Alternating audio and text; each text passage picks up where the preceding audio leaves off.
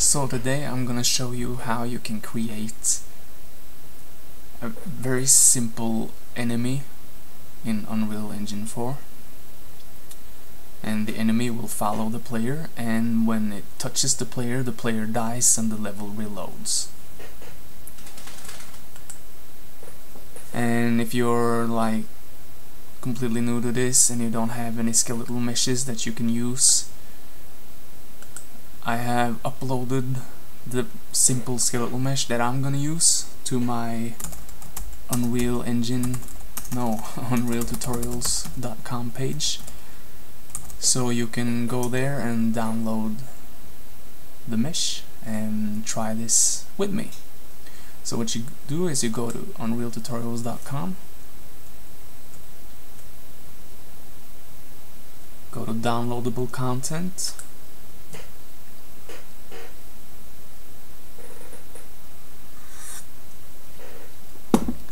and here you will find the Killer Drone Mesh Pack. And as you can see, it's not really serious, you know, it's just a simple mesh with one single bone, no animation, just so you can learn to create this kind of simple enemy. So you simply go here and click download, and the zip file will start downloading right away. And these are the contents of the folder: one Blender file so you can modify it if you want, and one Killer Drone FBX file, and some UV maps and whatever. So either you use that or you simply use some mesh you have yourself. Yeah. Okay, so open the level you would like to use it in, and I'm gonna create something that's gonna be there. So first things first, right click and create new basic asset blueprint. Character, I'm gonna call this AI Killer Drone, like that, and save. Always save. You never know when the software will, you know, crash and die. Next up is to import the mesh, so go to import, and I have already found this, so you choose the killerdrone.fbx and open. Now this version of the Unreal Engine 4 is 4.5. I don't know if my simple skeletal mesh works with the earlier versions of it, but I know it works with this version, so if you're using, you know, an earlier version, you will just have to find out. So what you do is import a skeletal, boom, and make sure you import the materials and textures, and just click import all. And you don't have to care about any of these messages, at least not now. Save again and double click the Killer Drone to see if it's here. And as you can see, it's tiny, like a little bacteria. A virus. That's okay, it's good enough for this purpose. We'll just scale it up anyway. You know, the scales in Blender is like tiny compared to the scales in Unreal.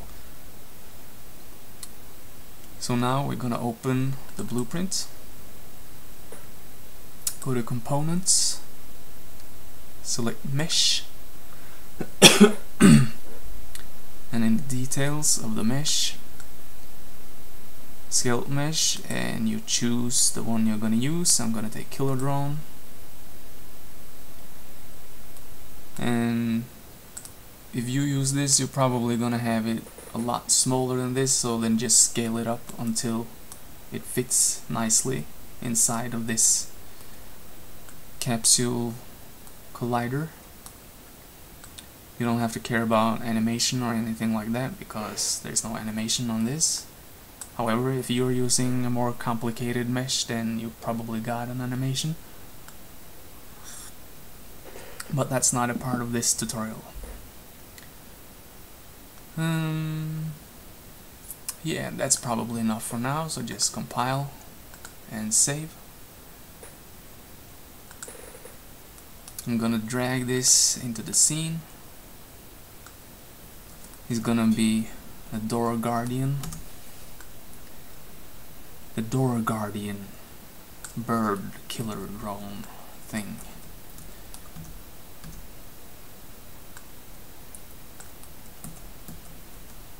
Now I'm just gonna check that it's actually visible. Here it is, looking ugly. But that's okay, that's okay. Now we will have to place the volume that dictates where this enemy will be able to go. So you gotta go to volumes, scroll down until you find nav mesh bounds volume. So you drag this into the scene, and if you push P you can see the exact place where it is. So you just choose where you want the enemy to be able to walk, and I want it to be able to walk inside of this little corridor. So when the player is coming in here, it will trigger the enemy, and it will be triggered by a trigger volume. So find the trigger volume, drag this into the scene. Now I don't want to see this no more, so, and the trigger volume should be this big, so when I cross this it will trigger the enemy and he will come for me. So now this is set up, so it's time to go into blueprints. I will start by selecting the trigger volume, enter blueprints, open level blueprints, right click, then we're gonna have add event for trigger volume on actor begin overlap, like that. Next, go out, select the enemy and back into blueprints, right click, add reference to AI killer drone. Now drag this out and get controller, and if you don't see get controller here, just uncheck context sensitive, and here we have pawn get controller, like that.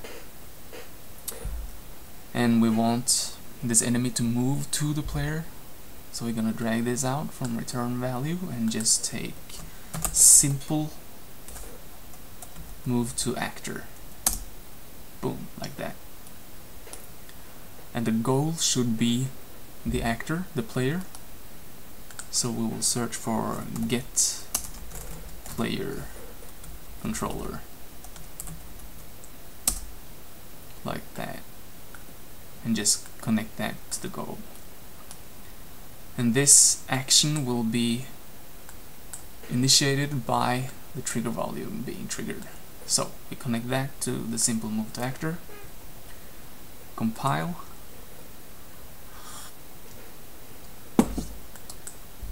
so now if everything is as it should be, which it should be, it should work. Let's see. First save, save, play, boom, and here it comes, boom, but nothing happens, but that's okay.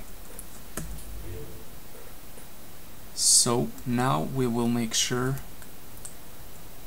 he actually kills the player. So select the AI,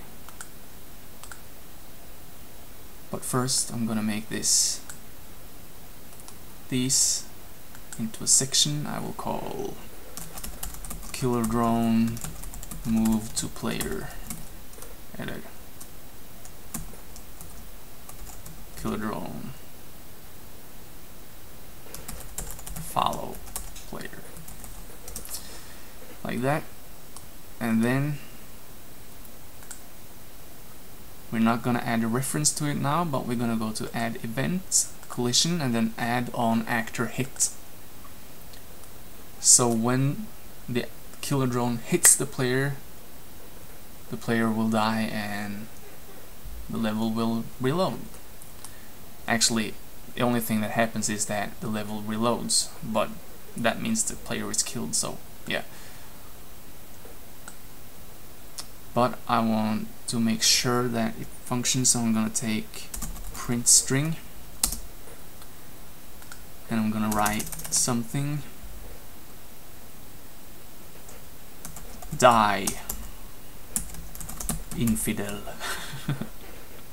That's like what the killer drone is saying to the player, you know. Die, infidel.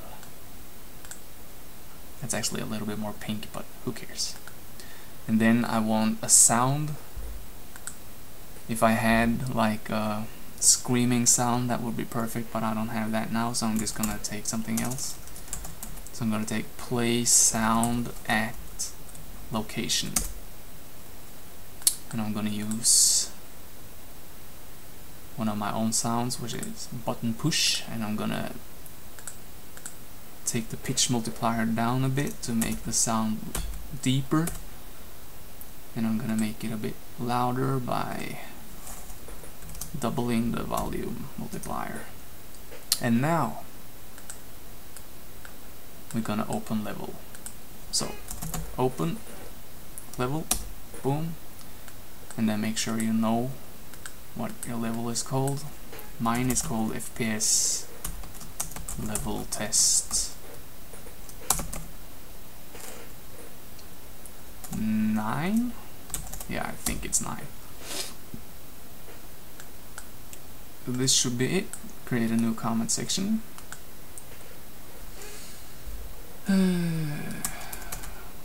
Killer drone kills player, like that. So now this should be all that's needed. Let's see. Come in, boom, and here it comes. Boom, kills the player. And I was sent to another level. That was kinda weird, but okay. But it happened a little bit too quick, actually. So I'm gonna add a delay in between this, after playing the sound, so the player can get the time to realize that, whoa, I'm dead. I'm gonna add a delay and just make it 1.5 seconds enough. That's enough. Now why I came to the wrong level, I don't know, because this level is called FPS test level 9. So yeah, whatever. That's no big deal right now. Let's see now. Boom. Yes, so that's good. Now that's it really, that's all you need to have. But one guy asked me a question. He wanted to have the enemies notice the player when they heard the player and then come running for the player, but I'm not that advanced yet. But I know you could kind of bypass that problem and fake it to a certain extent. So if you were, let's say this is a guard and he's busy standing, you know, standing like this, pissing in the corner or something. And you want the player to be able to kind of sneak past him, so the player, let's say, aren't making that much sound. Then what you could do is rather make it so the sound only is hearable from a certain distance. So you could take your trigger volume and let's say place it like here. So then as long as the player is at this distance, the guard won't notice, but if the player comes too close, it will kind of trigger the guard and he can hear him and then take him. So by placing the trigger volume at certain locations in your level, you might be able to kind of fake it until you know something more complex. So now I could walk here, you know, and the guard wouldn't know anything. I could just like sneak a little. Yeah, well, that just depends how you place it. So I would probably have to place this a little bit further like this so I could sneak past him, but you get the point. So, you know, yeah, that's it. If there's something you want to know or anything, then let me know. Have a nice day.